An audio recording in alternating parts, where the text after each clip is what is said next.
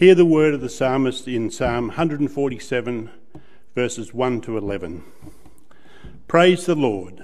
How good it is to sing praises to our God. How pleasant and fitting to praise him. The Lord builds up Jerusalem. He gathers the exiles of Israel. He heals the brokenhearted and binds up their wounds. He determines the number of stars and calls them each by name. Great is our Lord and mighty in power. His understanding has no limit. The Lord sustains the humble, but casts the wicked on the ground. Sing to the Lord with thanksgiving. Make music to our God on the harp. He covers the sky with clouds.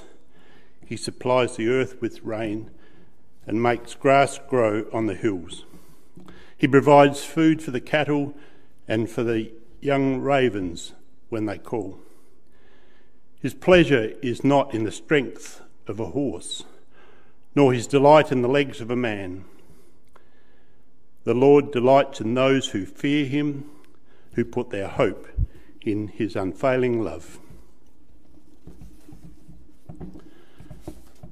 Good morning and welcome to all those who have chosen to tune into Unity Hills Church at Home this morning.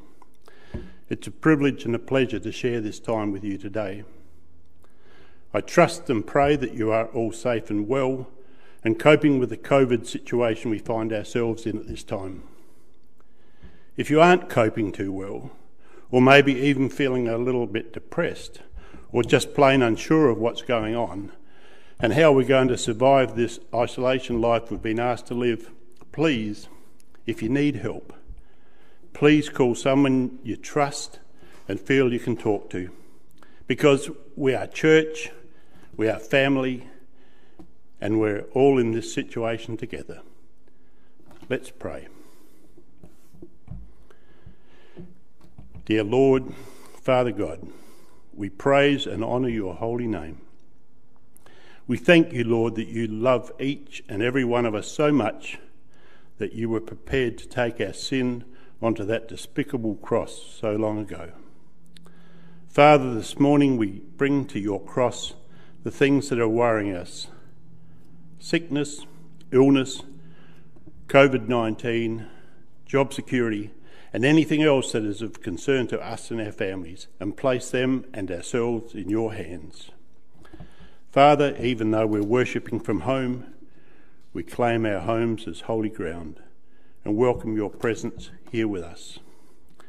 Thank you, Lord. You are such a good God, and you have and want such good things for us. Come, Holy Spirit, come and move amongst us. Father, I pray against any distractions of our mind and or our hearts that may get in the way of meeting with you. Lord, let nothing distract us from what you have in store for us this morning. We are your sons and your daughters. We're here in our homes to meet with you and to take our place at your banquet table. Have your way, Father. Have your way, Lord Jesus. Amen. Over the past 3 weeks, Nathan has got us prepared and ready, dressed in the full armour of God, including a new elastic band in our underpants. For me, the main take-home message from the series is make sure we are daily dressed in the full armour of God, stand firm against whatever the evil one has to throw at us, and when all is done, be standing firm. I believe the message that Barb will bring to us shortly dovetails beautifully with Nathan's series. Armour up, stand firm. Then she goes on with the next step. Focus on Jesus, perseverance in our walk and relationship with Jesus, and in doing so, we're in the right space to win the prize that he has set out before us, eternity with him. Our first song this morning is Yet Not I, But Through Christ in Me. It's one we played last time we were here. It's a great song with great words and is so relevant to this morning's message. To this I hold, my hope is only Jesus. for my life is wholly bound to his. Our challenge is this: really? We sing these words, but do we believe them and live them? And likewise, it goes on, all the glory evermore to him. When the race is complete, still my lips shall repeat, yet not I, but through Christ in me. When we sing, yet not I, we should really be singing, it's nothing that I've ever done or deserve. Likewise, when we sing, but through Christ in me, we indeed should be singing, but by grace, Jesus can work through me, even despite of me.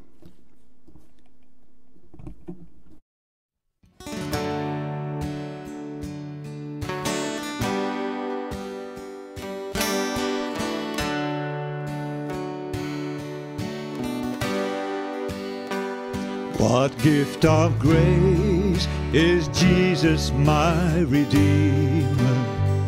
There is no more for heaven now to give.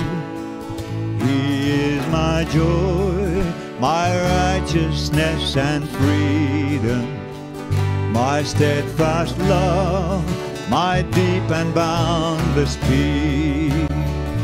To this I hold, my hope is only Jesus, for my life is wholly bound to him. Oh, how strange and divine, I can sing, all is mine, yet not I, but Christ in me.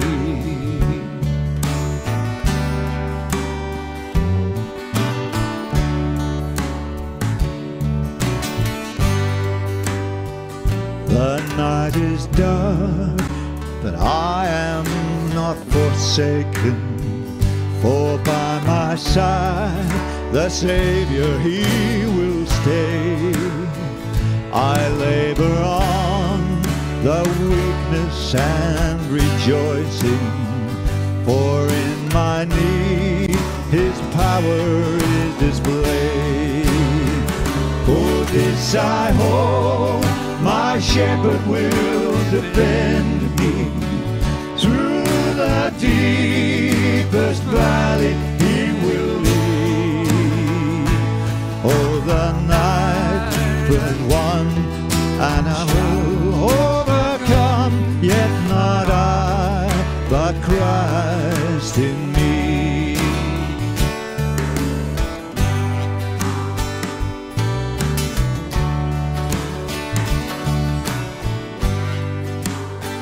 No fate I dread, I know I am forgiven. The future sure, the price it has been paid. For Jesus bled and suffered for my pardon, and he was raised to overthrow the grave. To this I hold, my sin has been defeated. Jesus now and ever is my plea. Oh, the chains are released, I can sing, now I'm free, yet not I, but through Christ in me.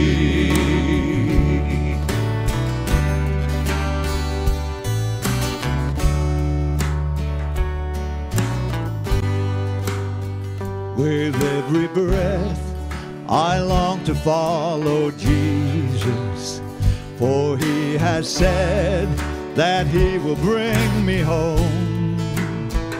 And day by day I know he will renew me, until I stand with joy before the throne.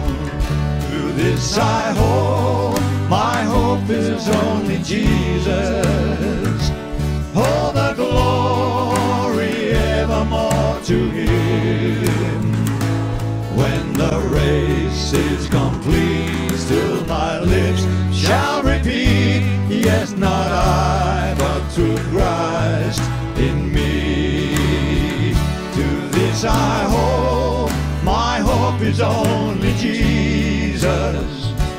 Oh, the glory evermore to Him. When the race is complete, this my lips shall repeat, yet not I, but to Christ in me. When the race is complete, still my lips shall repeat, yet not I, but through Christ in me. Yet not I, but through Christ in me.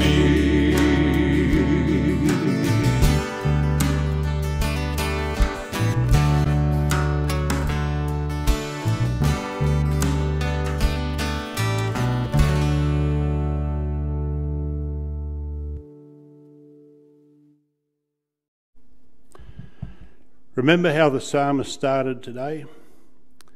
Verse 1 said, "Praise the Lord. How good it is to sing praises to our God. How pleasant and fitting to praise Him."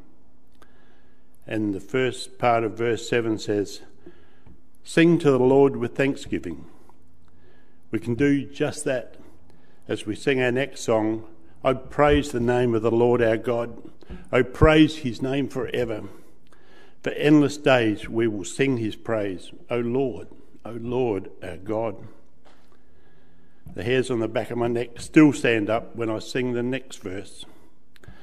My prayer is that when it's time for me to go home with Jesus, I'll be able to roar with the angels.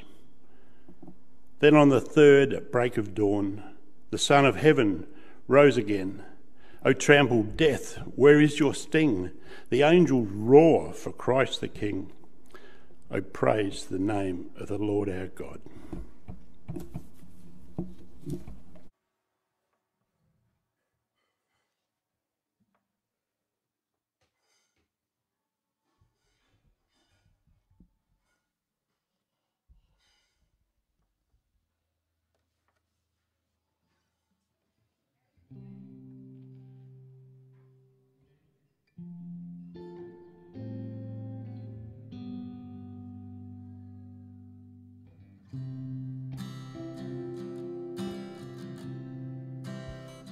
I cast my mind to Calvary, where Jesus died and bled for me. I see His wounds, His hands, His feet, my Savior on that cursed tree. His body lay and drenched in tears, they laid Him down in Joseph's tomb, the entrance sealed by heavy stone. Messiah still and still alone.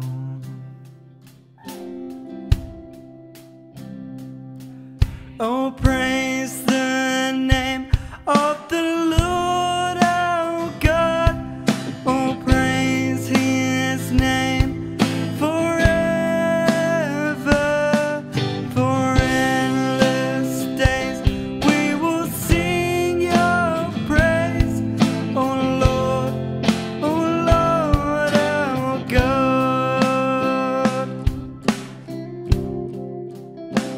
Then on the third, at break of dawn, the Son of Heaven rose again.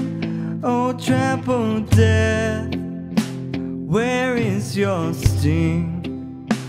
The angels roar for Christ the King.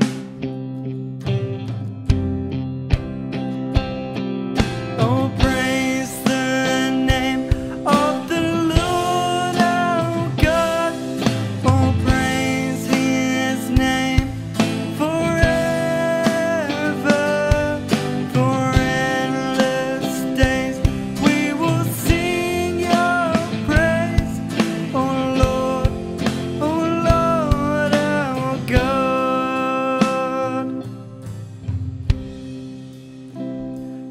shall return in robes of white. The blazing sun shall pierce the night, and I will rise among the saints, my gaze transfixed on Jesus' face. Oh, praise the name of the Lord our God. Oh, praise his name forever. For endless days we will sing your praise. Oh Lord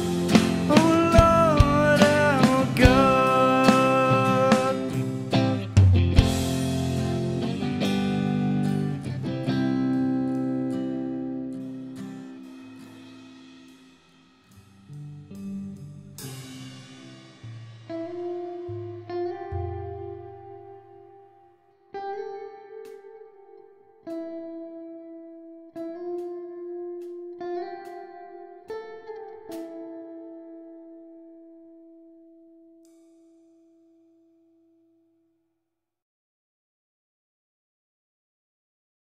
Hello everybody, it's nice to talk to you.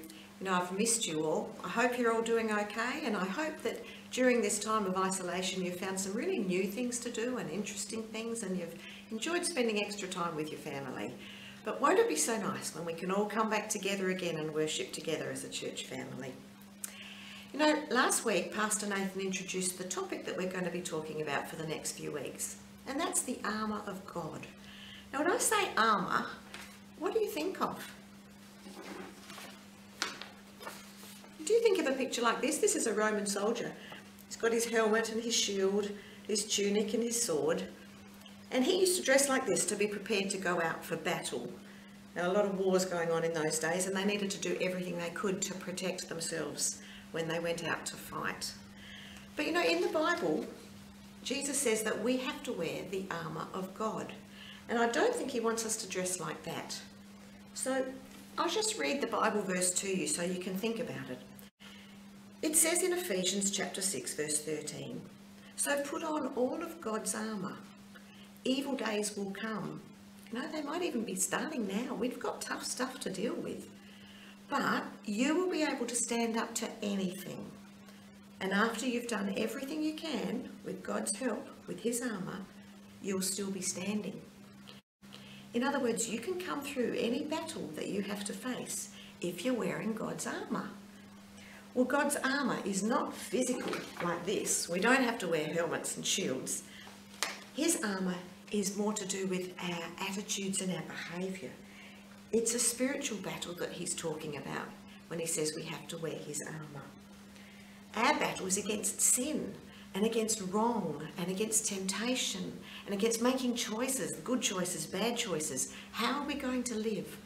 Are we going to live the way Jesus wants and be safe and protected?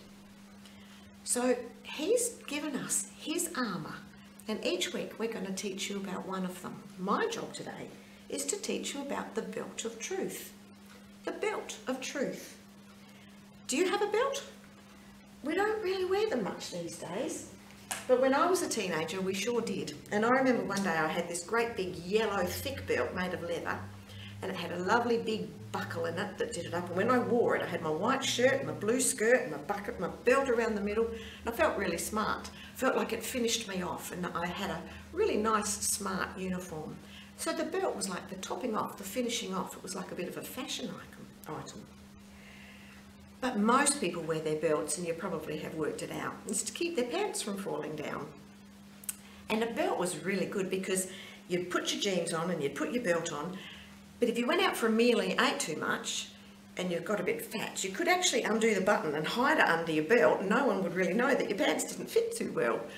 And the same on the other hand, if you lost weight and you started to feel a bit skinny, you could just pull the belt a little bit tighter and it would still keep your pants in place. So a belt was to make sure that you felt safe and comfortable and your clothes were all in place when you went out in public. And a friend of mine used to hang his keys off his belt, and so he would never lose them. I thought that was a pretty good idea too. So belts had a lot of good functions. But for this soldier, a Roman soldier, and this was a bit like the belt that he would wear, it had some other purposes as well. First of all, it was where he had his scabbard, which held his sword.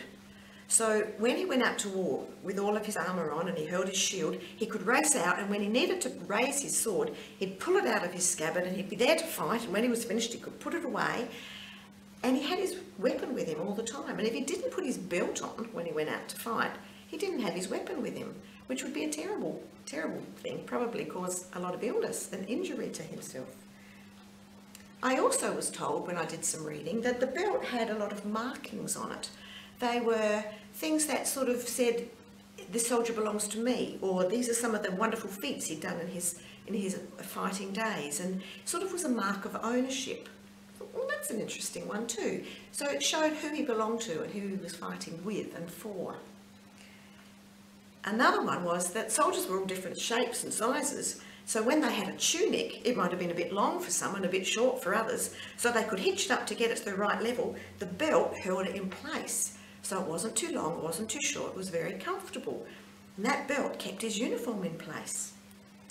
And the most important reason that he wore his belt was because after putting on all the bits of armour, it completed his armour, his uniform. It kept it in place, it kept him strong, and it kept him functioning. Well, Jesus said we need to wear the belt of truth.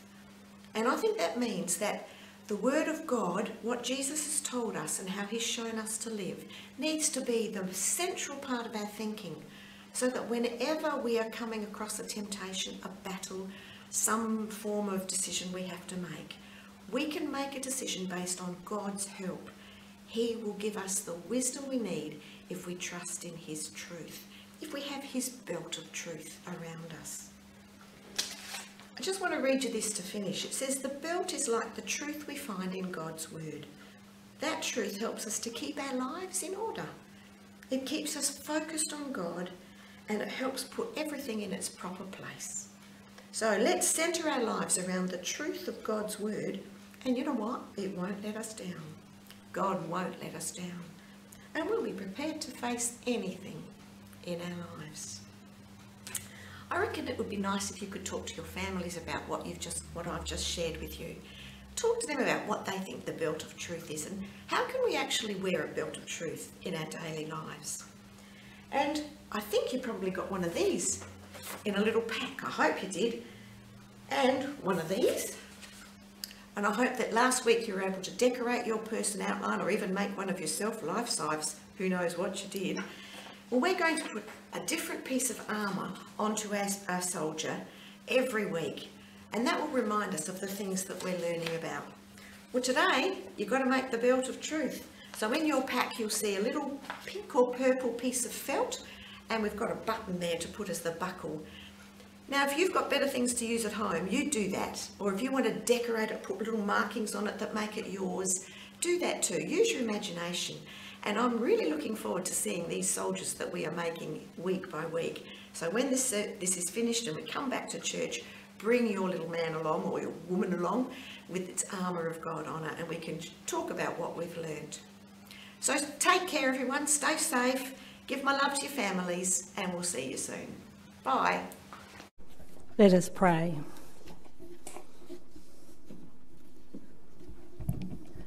Lord, as we come to you in prayer, we're reminded that you're the one who spoke and the whole universe was created. You're the King of Kings and the Lord of Lords, and yet you're our Father, our Abba. We bring to you our concerns for what is happening across the earth, for the wars that are ongoing in many places, and the many people who are displaced because of this. People whose only place to live are in refugee camps with little resources and often little hope. We pray for those who are being persecuted for their faith, those Christians who have been denied aid during the coronavirus time because of their faith. We pray for our brothers and sisters in Christ in China, Korea, Iraq, and other nations where it's becoming more and more difficult for them, that you would protect them and their families, and when their governments would banish your presence, Instead, let your purposes prevail and people flourish nevertheless. We pray for those people who are struggling with the challenges of coronavirus, those who are hungry and cold, for those who have lost hope. Lord, may you show each of us what we can do to help others, that we don't just lavish on ourselves wants when we already have our needs, and so many people who have little or nothing. We thank you that we live in this nation, that we have a government that puts value on each of our lives. May you give Scott Morrison and his government wisdom and discernment. Let it be that out of this time of hardship, grief for some, and inconvenience for others, that you will draw to yourself those who haven't known you. That those who do not know you will be drawn closer to you. Wake up, we Christians in our nation, to the hour that we live in. May it be that we will be as the wise virgins and have oil in our lamps and looking and ready for our bridegroom. We pray for those who've lost their jobs, for those who have struggled with social distancing and being apart from loved ones, for the elderly, especially those who live alone. We think of the many people who are struggling in this hard time with health issues, those who have had operations delayed. We pray for ourselves here at Unity Hill. Let it be that when we come back together, that we'll be all the stronger, all the closer to each other and to your heartbeat from this challenging time. Help us to keep track of those amongst us who need encouragement and support. May you place on our minds and in our hearts those we need to help in some practical way. Thank you so much, Lord, that as your people, even though we haven't been able to meet together in a building as the body of Christ, you're with us every moment in every situation that each one of us are in. You are our rock. Our lives are built on you, and we know that nothing can blow us off the rock of you, Jesus, even if it sometimes feels as if we may be teetering. That you're our fortress, a place of protection. You surround us, and you're our deliverer. You will bring us through, just as you did your people so long ago through the Red Sea and on dry ground. You knew each of us when we were in our mother's womb. You know how many hairs on our heads. You have a plan and a purpose for us, and you say that in our weakness your strength is made apparent. Please, Lord, use each of us to be a light to others in whatever place you have planted us, that we can be used by you to bring hope and salvation to others.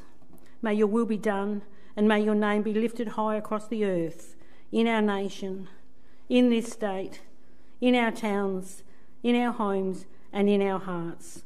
We pray this in Jesus' precious name. Amen.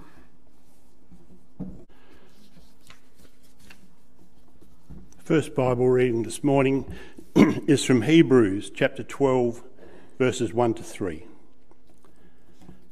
Therefore, since we are surrounded by such a great cloud of witnesses, let us throw off everything that hinders and the sin that so easily entangles, and let us run with perseverance the race marked out for us.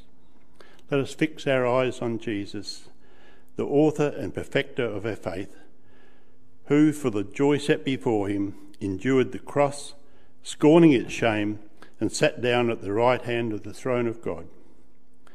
Consider him who endured such opposition from sinful men, so that you would not grow weary and lose heart. Our next reading is back in Philippians chapter 3, verses 13 and 14. Brothers, I do not consider myself yet to have taken hold of it, but one thing I do, forgetting what is behind and straining towards what is ahead, I press on towards the goal to win the prize for which God has called me heavenwards in Jesus' name. This indeed is the word of the Lord.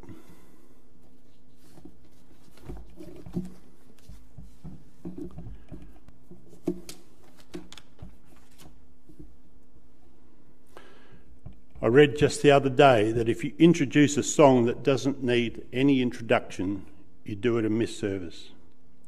This song needs no introduction. Let's sing, Turn Your Eyes Upon Jesus.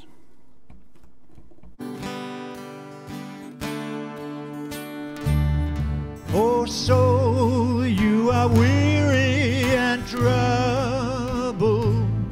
No light in the darkness you see. There's a light for a look at the Savior, and a life more abundant and free. Turn your eyes upon Jesus, look full in his wonderful face, and the things of earth will grow strangely dim in the light of his glory and grace. Though death into life everlasting he passed, and we follow him there. For us sin has no more dominion, for more than conquerors we are. Turn your eyes upon Jesus, look full in his wonderful face, and the things of earth will grow strangely dim in the light of his glory and grace. His word shall not fail you, he promised. Believe him and all will be well. Then go to a world that is dying, his perfect salvation to tell. Turn your eyes upon Jesus, look full in his wonderful face, and the things of earth will grow strangely dim in the light of his glory and grace, and the things of earth will grow strangely dim in the light of his glory and grace.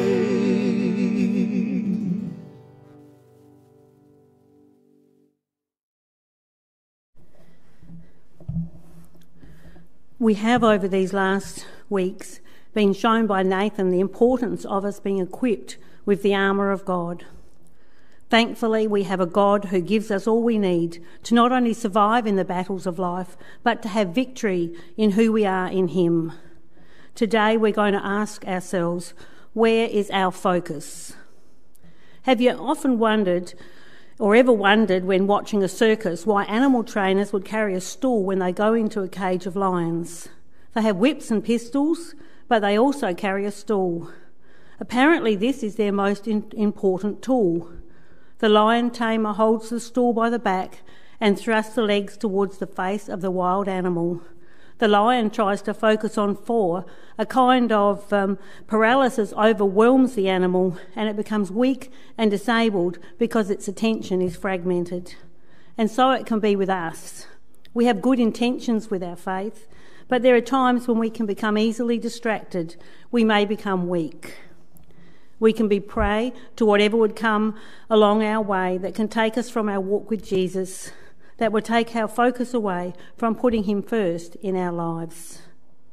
During the time of coronavirus, when we've been encouraged to stay at home, to socially distance ourselves from others, it's been easy to feel as if something's been taken away from us. And surely, for those who have lost jobs and are ill, or those who've lost their lives or loved ones, that is heartbreaking and very real. But for others of us, whether we realise it or not, we have in fact been handed a gift by God. We've been given a divine reset opportunity. Over the weeks when our lives have changed, for some dramatically, it may have caused us to pause and to consider what are our priorities. As we've been going at a slower pace, It's enabled us to perhaps even appreciate each other more. You hear stories of families spending more time together, eating meals and playing games. Their lives have indeed become enriched. As Christians, perhaps we've been able to slow down and even to focus on Jesus more, to contemplate what is really important in life. Dictionary.com defines focus as a central point, as of attraction, attention or activity, to concentrate, to direct one's efforts or attention towards. How easy is it for us to lose our focus on Jesus? We can get inspired by a sermon on a Sunday morning and have good intentions, but then the busyness of life takes over. How ironic now, though, that a lot of the distractions, such as sport, socialising, etc., all good things in themselves, have been taken away for a period of time.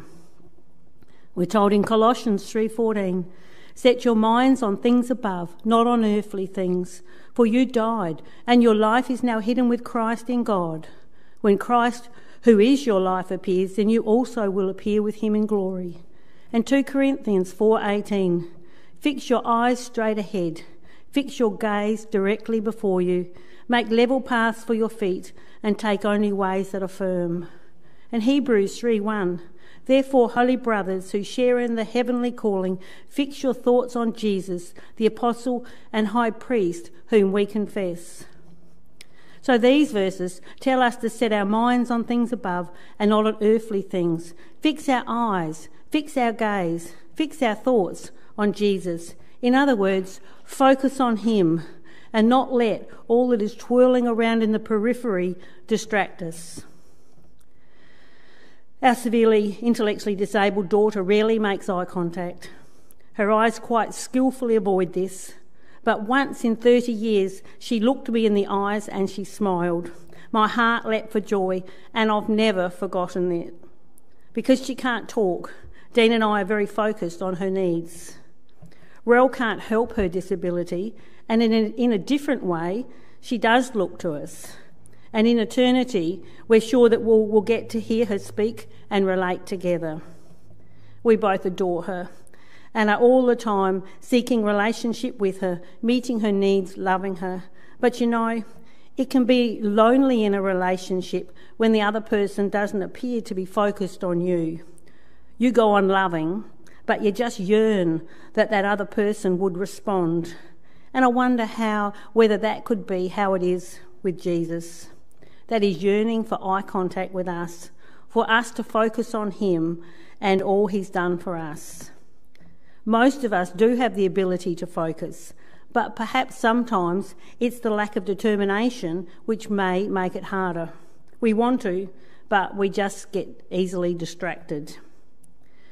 Jesus set an example for us on being focused.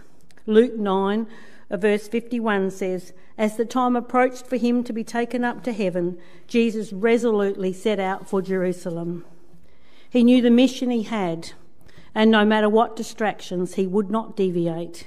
He had his eyes on the ultimate goal. For the joy set before him, he endured the cross, scorning its shame. And even the life he led tells us that he had his eyes totally on achieving his Father's purposes. He didn't get caught up with diversions along the way, which he easily could have.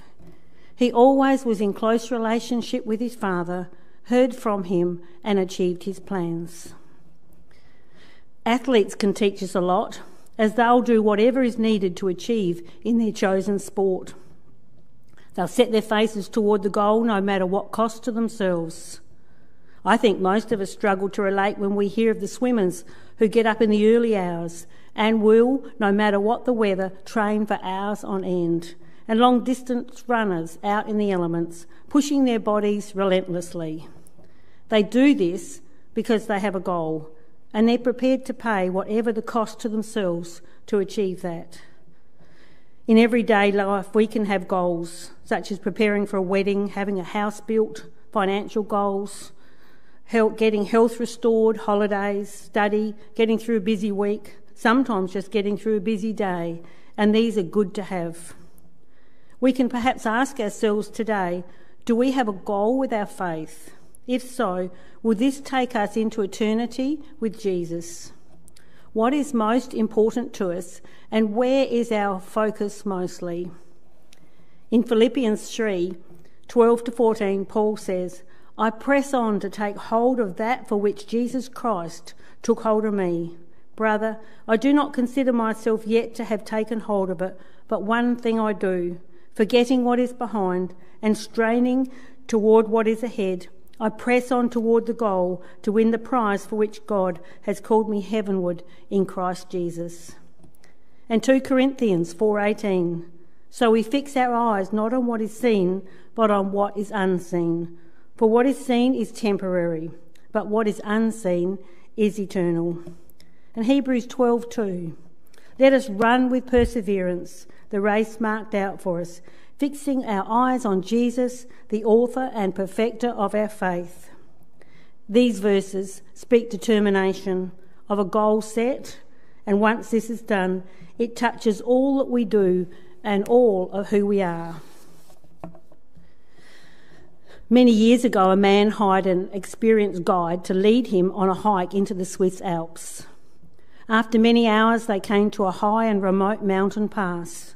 To the man's dismay, he saw that the path had almost been washed out. What could he do? To the left was a sheer rock. To his right, a precipice that dropped nearly 1,000 feet. Looking down, the man felt his head growing faint and his knees beginning to buckle.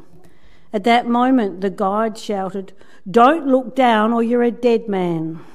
Keep your eyes on me, and where I put my feet, put yours there as well." The man did as he was instructed, and soon he passed from danger to safety. No one knows what lies ahead for any of us. We all have our plans and our dreams, but the times and the seasons of life are in God's hands. Sooner or later we'll come to a dangerous pass where the way ahead seems to be washed out. At that moment we can panic and fall into trouble, or we can focus on Jesus and mark carefully his steps before us. We can follow him into all that he has prepared for us. Jeremiah 29:11 says, "For I know the plans I have for you, declares the Lord, plans to prosper you and not to harm you, plans to give you hope and a future." We are pilgrims on a journey, not a tourist just strolling through life. According to dictionary.com, a pilgrim is a person who journeys, especially a long distance, to some sacred place as an act of religious devotion. A tourist is defined as a person who's travelling, especially for pleasure. In the world we've lived in, pleasure has been lifted high. We've had the opportunity to be endlessly entertained and run the risk of being lured off the path that we would choose to be on. As we determine to focus on Jesus and his word, we can find that we don't need to live our lives as the world does. I believe we're being called to wake up to the fact that we don't need to live our lives either in fear. One of the enemy's most popular weapons that he uses against us is fear, worry, anxiety, and these can threaten to overwhelm us. And haven't we seen that during these last weeks? People so bound up in fear that they've stripped supermarkets of toilet paper and other essentials. I've never been able to understand that one. Across the earth are wars, conflicts, persecution, violence, crime, natural disasters, terrorism, unemployment, division, the coronavirus pandemic, and economic uncertainty. We can fear for our future, for our children's future, for our families, for our financial security and our safety. As I've mentioned before, during a time of deep heartache years ago, I struggled with fear and worry. But through time, I began to find that the things that once would have made me anxious no longer did. It didn't happen quickly, but over the months as I focused on the Word of God, spoke Bible verses out loud and claimed them for myself, they became a part of me and strengthened me. They replaced the fear and uncertainties in my mind that I'd battled against. There's nothing magic about words and verses, but there is power in them because they're God's words. His life, his words are life words, soothing to our soul, calming our spirits, and bringing change into our lives. In this time of fear and uncertainty, because of the coronavirus and economic uncertainty, we can live in peace. And as Nahum 1:7 reads, "The Lord is good, a stronghold in the day of trouble. He knows those who take refuge in him." And Deuteronomy 31:8, "The Lord himself goes before you. He will be with you. He will not leave you or forsake you. Do not be afraid and do not be discouraged." Isaiah 43 verse 1, "Don't fear, for I have redeemed you. I have called you by name. You are mine."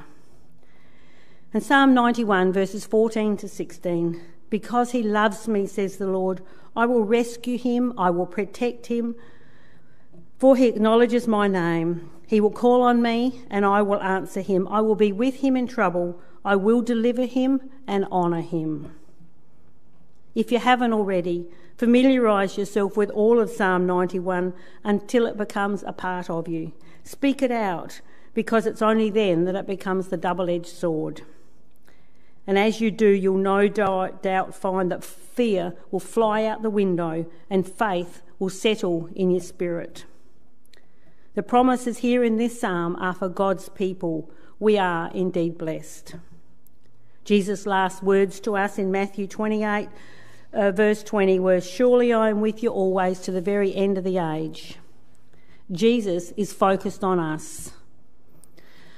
On a recent birthday, Dean gave me a wall hanging. Well, I actually chose it, which spells out what I know to be true for myself, and I'm sure also for you. It says, "In Christ alone my hope is found," based on Psalm 62 verse 5, which is, "My soul finds rest in God, my hope comes from him." How true is this? He is our hope. And as we focus on him, he'll bring us through whatever life throws at us. Peter walked on water while he had his eyes fixed on Jesus. It was only when he took his eyes away that he began to sink. And it's easy for us to sink and to think sometimes that the Christian walk is too hard. We need to read our Bibles more. We need to pray harder. We need to do this. Don't do that, and we can become discouraged. My earliest memories are of church life when I got to float the appropriate number of ducks in the little bowl on each birthday and sit in the birthday seat. I still remember fondly such simple, happy memories. As I grew, though, I had this picture of a God who was like a stern judge, who was looking down on me with a frown, and that when I died, he'd have a scored card and add it up to see if I had more ticks than crosses, and I thought, I'm surely going to end up in hell. Very scary for a little girl. It was only as a young mother and struggling with life, barely able to function, that I cried out to God one night in desperation to help me, that I was baptised in the Holy Spirit and my world was tipped upside down. I woke the next day and the grass was greener, my heavy load had been lifted and I was changed. And I have to tell you that from that time on, I went from what I thought God and church were to a loving relationship which lasts to this day. No, I found it isn't about the ticks and the crosses and God wearing a frown. Instead, it was about the God who created the universe, who loved me, and it blew my mind. There have been huge challenges since, but never have I had to face them on my own. Deuteronomy 6:5 says, "Love the Lord your God with all your heart, with all your soul, and with all your strength." We are called into a life of intimacy with our God and Jesus, not a life of rules. We're called into relationship to put him above all else in our lives. As our Bible verse said, we're to determine to throw off everything that would hinder us and to travel light. These may be habits, pleasures, and self-indulgences that would hold us back. Do we really want to hang on to these? Is our gaze focused in these areas or on Jesus and our faith walk? I reckon we can answer this even more truthfully after our lives have been shaken through the virus and the ensuing restrictions. Is our gaze focused towards Jesus and the prize ahead that we've promised? James 1:2 says, "Blessed is the man who perseveres under trial, because when he has stood the test, he will receive the crown of life that God has promised to all those who love him." And 2 Timothy 4:8, Now there is in store for me the crown of righteousness, which the Lord, the righteous judge, will award me on that day, and not only to me, but to all who have longed for his coming. And Revelation 3:11, I am coming soon. Hold on to what you have, so that no one can take your crown. 1 Peter 5:4, and when the chief shepherd appears, you will receive the crown of glory that will never fade away. There's a picture in Revelation chapter 4, verse 4, of the 24 elders dressed in white with crowns of gold on their heads. What an awesome scene. For those who persevere, who, as Paul said, press on toward the goal to win the prize, there is the promise of a crown of life or a crown of righteousness. For those who have accepted Jesus as Lord and Saviour, we have within us the Holy Spirit who enables us to run well.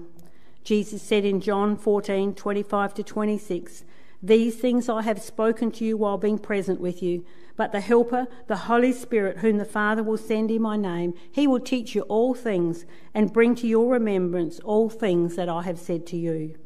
And John 14:18, for he dwells with you and will be in you.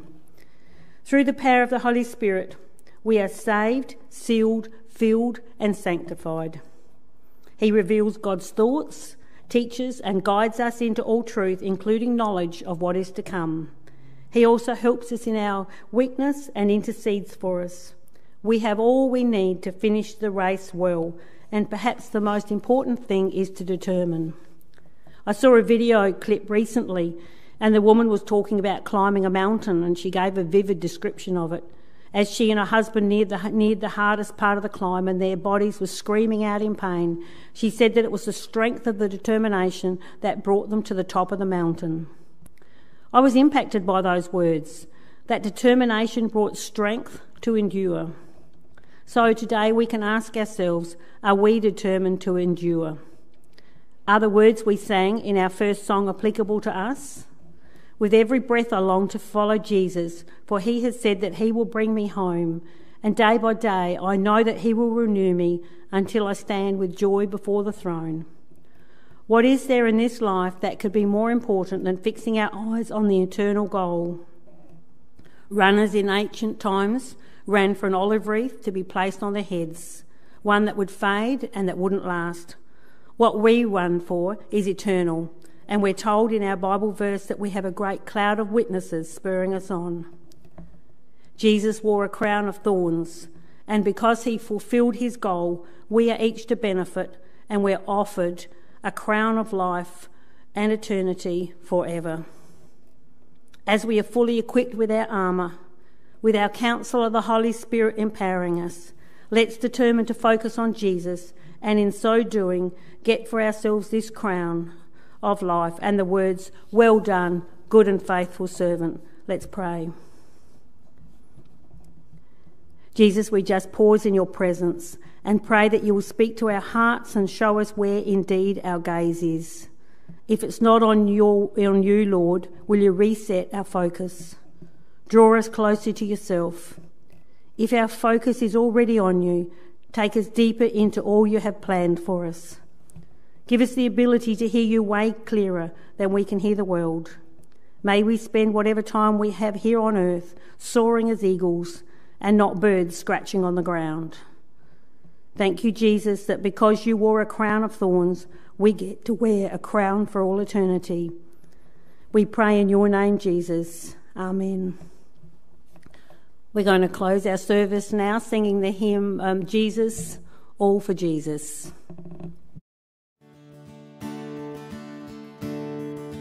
Jesus, all for Jesus, all I am and have, and ever hope to be. Jesus, all for Jesus. All I am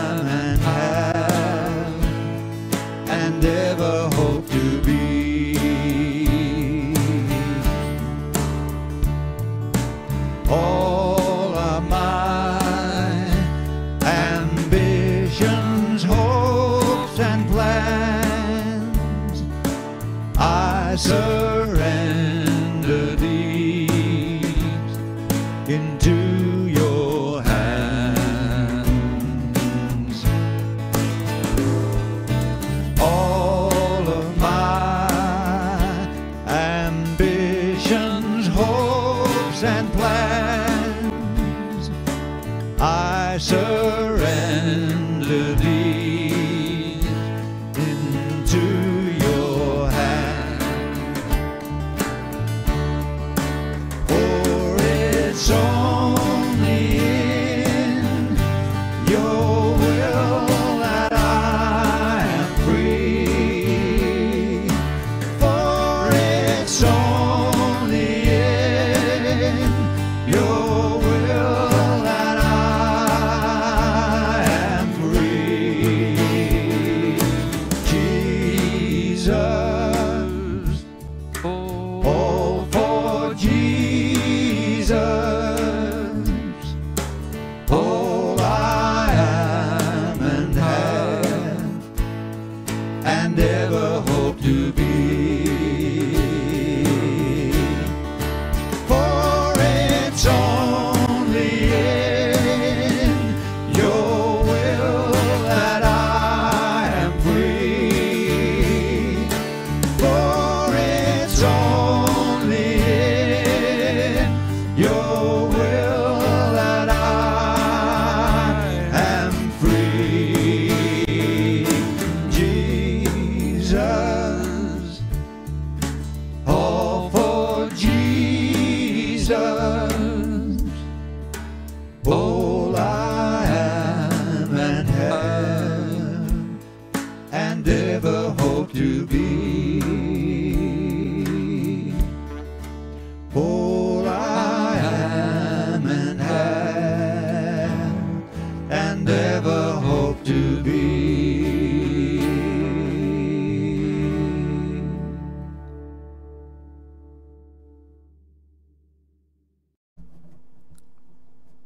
May the Holy Spirit place within each of us the determination to focus on Jesus and finish the race well. May we bring others along with us and let his will be done in each of our lives. Amen.